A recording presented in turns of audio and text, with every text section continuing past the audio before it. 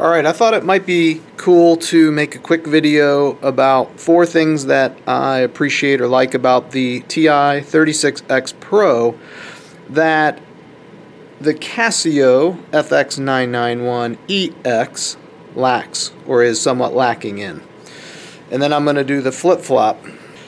With the TI-36X Pro, it's really good about allowing the user to reuse previous results and expressions. So, for example, just contrived examples here, 0 plus 9.81 times 2.6. So just using a quick equation to find my final velocity. And let's say for some reason they had asked me to express this in kilometers per hour, so I could go to my conversion menu, go to speed, go over here and pick kilometers per hour. We get that answer and we write it down and we move on. We're still going to stay with meters per second for the next calculation, which is kinetic energy. So we'll do 1/2 of our mass times that velocity final squared. Well, I could rekey it in, but what's nice is you can just hop back up here, grab it, square it, and get your final answer. So it's this idea of being able to go back and grab any value you want anywhere in the stack. You can go up as high as you want. It keeps track of a lot. You can also grab a previous calculate or expression and grab that and tweak it. So for example, if I wanted to redo this, but instead of 2.6 I wanted that to be 2.9, I can do that. Okay, now let's look at the same deal on the CASIO. 0 plus 9.81 times 2.6. Kind of get our fractional answer. You can change that so that it always defaults to the decimal. And let's say now I wanted to convert that. Go to our conversion. We're dealing with a velocity, so we find it on the menu. And we are doing to kilometers per hour. So here we get that same answer. And now we're going to do our kinetic energy. 1/2 times 10 times that velocity final squared. But there's no way to go back up and grab it. And since I, on purpose, had an in-between calculation, I can't just hit answer. Because I didn't plan ahead, I need to go back up to that right here, hit equal, and store it. And I'll store it in A. So now I've got that value, and I can do my 1/2 mass times velocity, which is stored in A squared, and I'll get the answer. That is not as streamlined, obviously. So just wanted to point out that's a win for the TI. Alright, let's talk about how the calculations on the TI are stored even when the calculator is turned off. This is nice because let's say right now I got a phone call. Some time passes.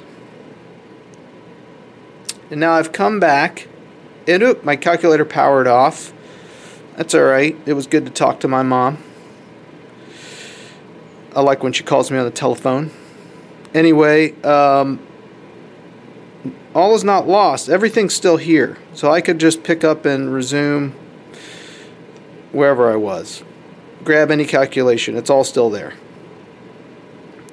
If we do the same thing on the CASIO, the same deal. Let's say we did those calculations. They're still there at this point. I can grab anything I want. Not as easily, but I can at least still access the numbers. But some time goes by. I get another phone call. I come back. My calculator's off. I turn it back on, and I go back up, and there's nothing. This thing has been wiped clean. Like those old toys where you could kind of peel it up and erase it, or an Etch-a-Sketch that you shake. Yes, that may be a little bit dated as an example, admittedly, but you get the idea. It's a clean slate. How big a deal that is, I don't know. It's up to you. Alright, third thing I like about this TI. You don't lose anything when you switch menus or modes. In other words, let's say I had done that same kind of calculation, and for whatever reason I needed to do find some quadratic roots. On this calculator you do that by going into the poly solver and Selecting number 1. Let's put in some fake coefficients here. We'll just go with what's in here. I'm not sure if it's a pretty answer or not. Nope, pretty ugly. But anyway, in fact, it's imaginary. So let's say, though, I got that result and for whatever reason recorded that and done with that. Everything I did is still here. So I could go back and grab that velocity from before and use it and whatnot. But I like that. I like that all that information stays. I could do a quick, I don't know, for whatever reason I need to do an imaginary calculation, or calculation with complex numbers is probably a better way to say that. Say we divided that and we got our answer, and we wanted to go back. Well, as you can see, I didn't even have to change modes to do that, so obviously my answers are still here. I like that. Let's look at that on the CASIO.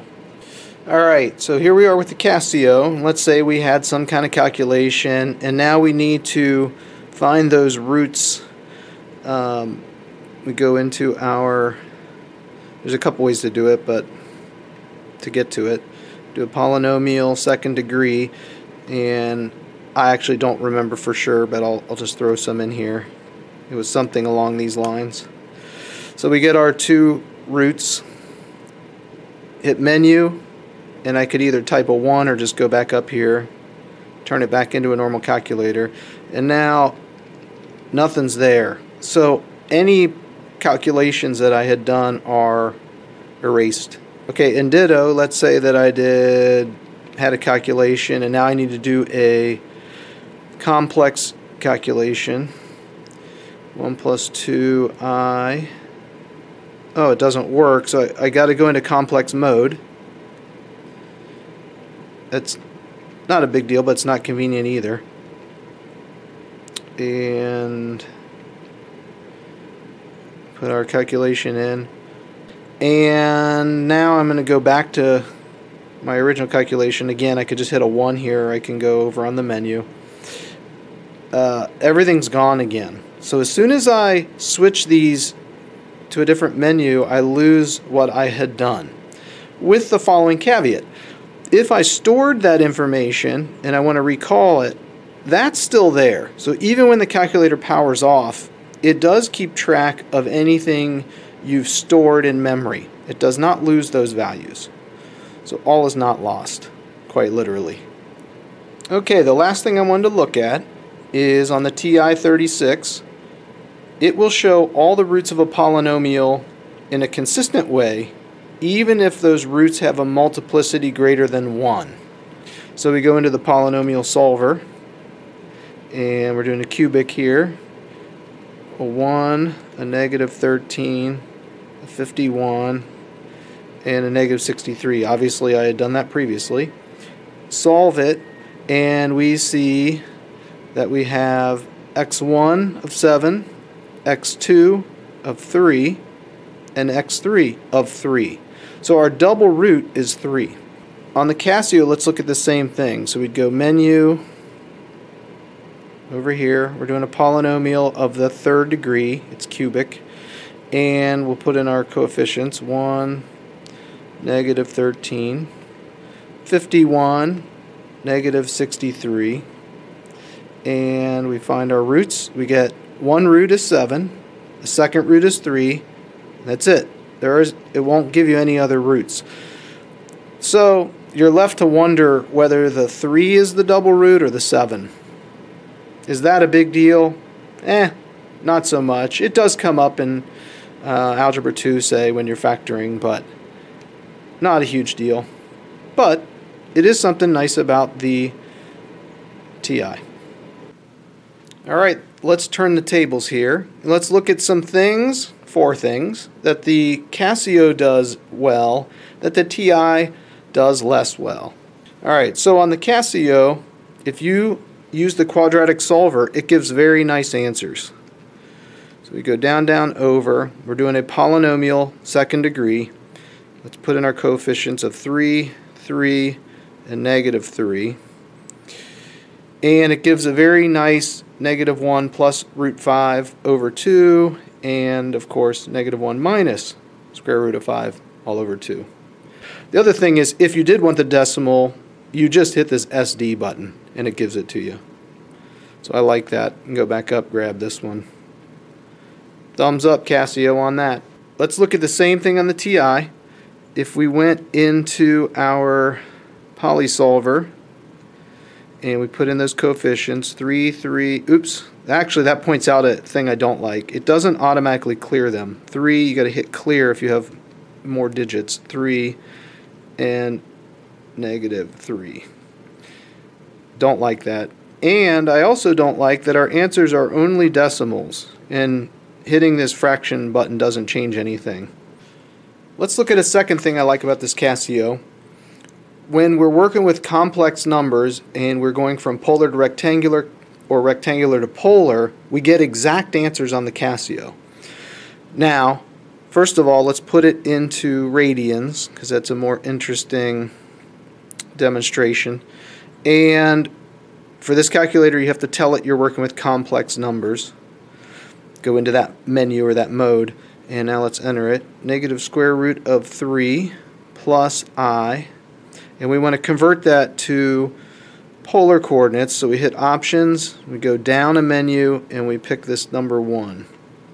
So we're telling it here we're going from rectangular to polar complex, and we get magnitude of 2 at an angle of 5/6 pi, or 5 pi over 6 radians. And let's do that the other way around. If we were going 2 at an angle, and I didn't have to re-enter it, but I just want to show this. Let's do 5 pi over 6, and we want to now go back to the rectangular version of that same complex number. We get -square root of 3 plus I. Now let's look at the TI doing the same calculation. First of all, let's put it into radians. And now let's enter our complex number in rectangular coordinates. It's nice, we don't have to go into any different mode. We can just start typing it right away. I like that. We use this multifunction key to get our I. We're dealing with complex numbers, so we go to this complex menu. And now we're going to go down, find that same convert to R theta. We hit enter, and we get a magnitude of 2 at an angle of 2.618 radians, which is 5 pi over 6. We could check that. However, there's no way to get the exact answer. It's just stuck in that format. Now let's go back the other way. We do 2, we go into complex to get our angle symbol, and we're doing 5 pi over 6. We want to convert this complex number into rectangular coordinates.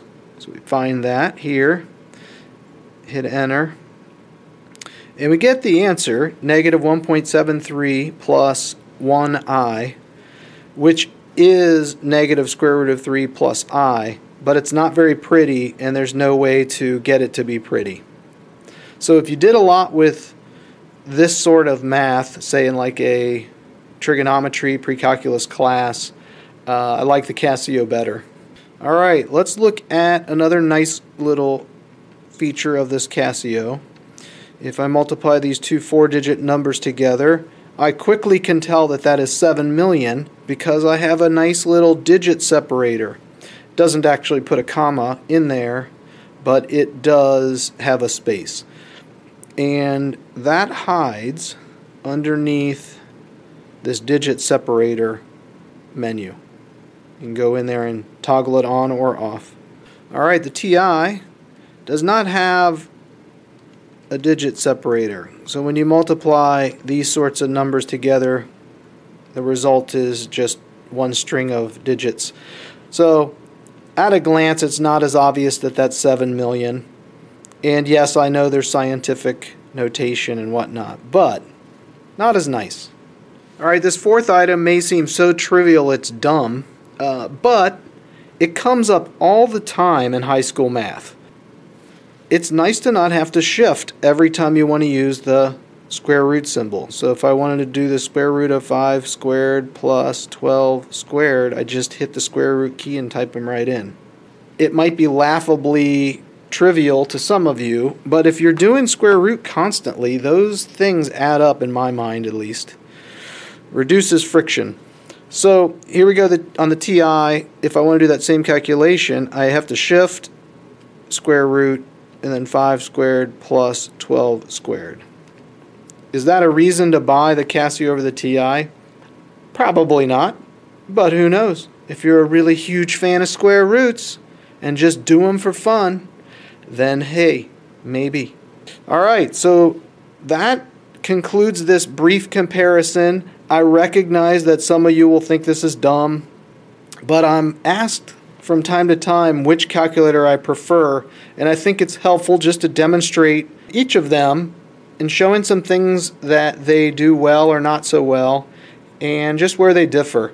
In the end, all these calculators, whether it's the TI, the CASIO, or the Sharp, they all do a great job, and they're all around that $20 price point in the US. So you can't go wrong. I think if I was doing a lot of engineering and science, I would want the TI-36 because of that simple ability to go back up and reuse calculations. If I was doing a whole lot of high school math, then I think I would like the CASIO because it's got the better root solver. It does a better job with the quadratic formula, giving those exact answers, and a little bit better with the pre-calculus type stuff. Ergonomics I like a little bit better, but again, really close to a toss-up. Alright, well, thanks for listening. Hopefully this was of some interest, even if it wasn't exactly riveting. Take care.